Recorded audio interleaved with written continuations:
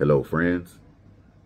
Hopefully y'all are doing all right this morning. Well, it's morning here. It's about 5 o'clock. But I figured I would go ahead and shoot this real quick video. I'm going to try to keep it straight and to the point. Thailand has changed some of their entry rules for entering the kingdom. And so I'm sure there are people out there that are wondering, well, what is it like exactly entering into the kingdom? Thailand changed their rules on July the 1st, and my flight into Bangkok landed on July the 1st. So I got a couple notes here. I'm gonna just try to run through this for you real quick. When you get to immigration, and that's if you're coming in on a e-visa, you can get visa on arrival, but I came in on an e-visa. So when you get to immigration, there's a bunch of lanes, and above every lane, there's an electronic sign, and it's telling you the documents that you need to have ready to give to the immigration officer. The first thing, of course, is your passport. You also need your boarding pass from the flight that brought you into Thailand. The sign also said you need to have your Thai pass. Now that's where people are like, well, what's going on? Because they said that they was scrapping the Thai pass on July the 1st. Okay, I'm gonna get to that in a second. The fourth thing that let's see, yeah, passport, boarding pass, Thai pass. Fourth thing is e-visa. Okay, your fifth thing is your hotel confirmation. And the sixth thing that you need is your TM6 card. Okay, so we'll go back. Everybody knows what the passport is, the boarding pass. The Thai pass, she didn't even look at it. The immigration officer, I handed her all the paperwork. She didn't even look at the Thai pass. So my guess is they are scrapping it. Maybe they just haven't changed the signs yet. I don't know. I just know that she didn't look at it. The issue with that is my flight that left the United States left on June the 29th. And I guess because of that, because I didn't leave on the 1st or after the 1st, the airline that I flew with, they required me to have the Thai pass with the QR code. And it came up in my app and it told me, it said, if you don't have that QR code, you can't get on the plane. So maybe within the next few days that might change. I'm just giving you info as of what happened on July the 1st. Okay. Again, your e-visa, if you get that, don't worry about it because they're going to send it to you. All you got to do is print it out or show it to them on your phone. I printed everything out hard copy so that I would have both. I actually had 2 copies of everything. But your hotel confirmation, she did look at that. And then your TM6 card. Don't worry about it because they give it to you on the flight. One of the flight attendants will give it to you. You just fill it out. And I have heard talk that they're going to be scrapping the TM6. But as of July 1st, you still need it because she stamped it and gave it back to me. So again, I hope that's helpful for some of you. My insurance, she didn't ask for that.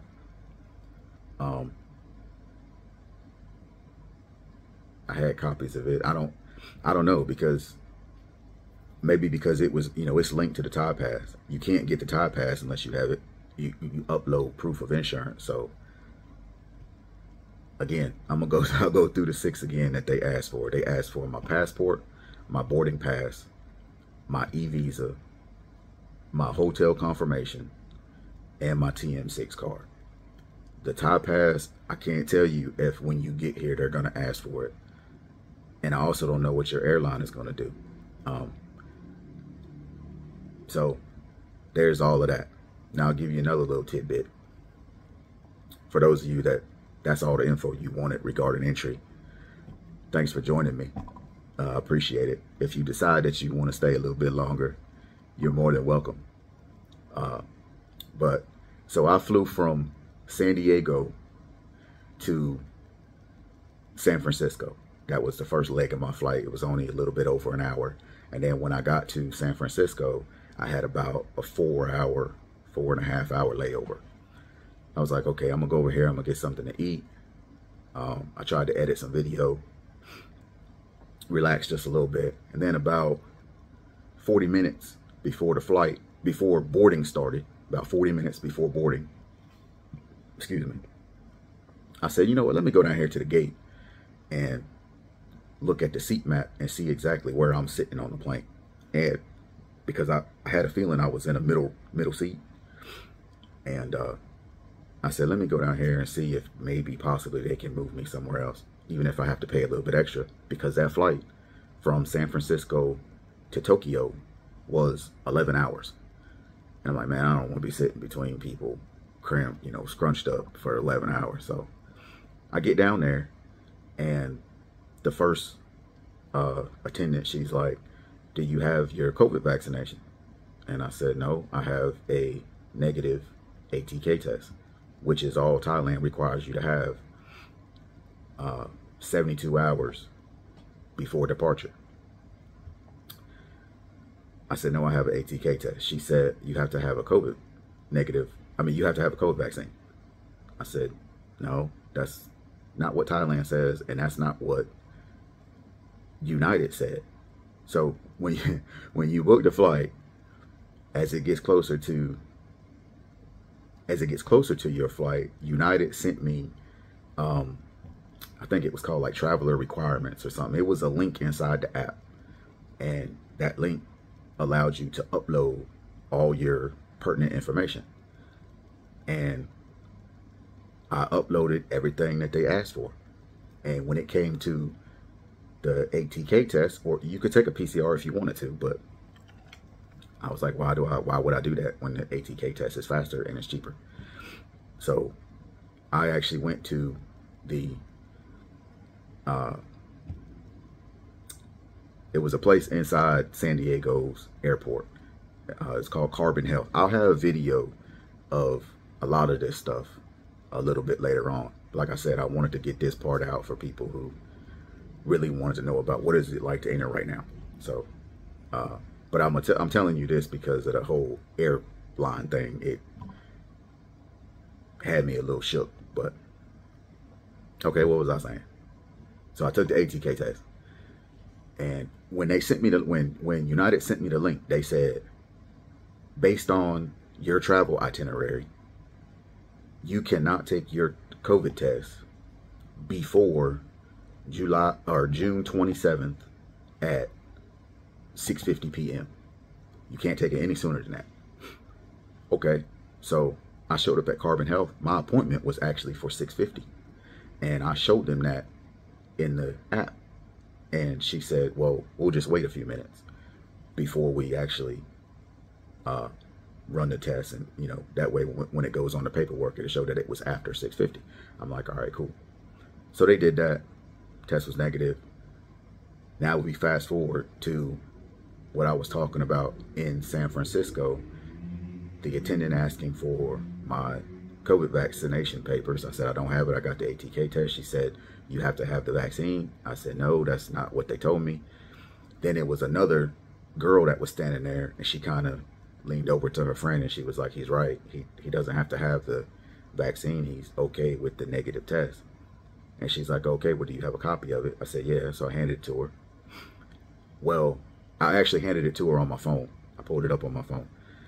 And as she's looking at it, I don't know if this lady was the supervisor, but her whole aura and the way she was acting, she seemed like she was Queen Bee around there. So I'm assuming she was a manager. She walked over and just snatched the phone from the girl. And she's looking at it, and she's scrolling up, and she was like, no, this is wrong. You can't board the plane. And I'm like, why not? And she said, you took your COVID test more than 24 hours before you're departing to before you are departing to go to Tokyo. And I said, that's not what they told me. And she said, well, we going off of what Thailand tells us. And I said, well, yeah. I said, look, United sent me all these steps that I needed to follow in order to get on this plane. I followed and did everything that they said to the letter. And I said, let me see my phone. And I showed her on my phone, because I took a screenshot of where they told me when I could take the test, what my time frame was. I showed her that screenshot, and she still was like, no, that's wrong. You can't get on the plane. I said, look, again, I have followed everything that they have told me to do. I said, when I submitted the paperwork via the app, they accepted it. I said, not only that, I have the Thai pass, which means that Thailand accepted that COVID test, because you have to submit that COVID test to Thailand to get the pass. So both the airline and Thailand themselves accepted that when I uploaded it. So why are you telling me I can't get on the plane right now? And she kept on with her BS. Weasels in the bushes, man. That's why my channel is called that, because there's always something or somebody that's trying to get in the way of you living the life that you want to live. You know, it's always some red tape, or it's always a hurdle or a hoop you got to jump through. It's always something. But I have learned you just got to do what you got to do to try to move forward. Don't let them stop you from doing what you want to do as much as you can. You know, sometimes we just can't do nothing about it. But so I was like, what do I need to do right now? I was a little heated. I probably said it with a little bit, those of you who know me know I said it with more tone than that. But I basically was like, what do I need to do right now? And she said, you got to call United and they'll have to rebook your flight. And I'm like, whatever. So here I am. They're boarding the plane. They're about to, well, they was probably 10 minutes away from boarding the plane. I'm like, this is some BS, bro. You know. So I go upstairs. I call United. The lady's on the phone with me. She asking me for my confirmation number. Weasels in the bushes again, because this lady tells me, give me your 13-digit confirmation number. And I'm like, I don't have a 13-digit confirmation number. So I'm looking on the app. There's nothing there. I said, where would I find that at? She said, it's in your confirmation email from United when you booked the flight. So I pull up my email. You know, I have a separate folder just for my travel stuff, so I can get to it real fast. And I'm scrolling through, and I find a confirmation number. But it's not a number. And it's not 13 digits. It's an alphanumeric joint. And it's only like, I don't know, 6 or 7 characters long. And I said, you mean this right here? And I read it off to her. And she said, yeah, that's it. I said, well, I thought you said it was 13 numbers. And she's like, oh, well, this is the confirmation number, blah, blah, blah. She's like, what's going on? I said, they won't let me board the plane, etc.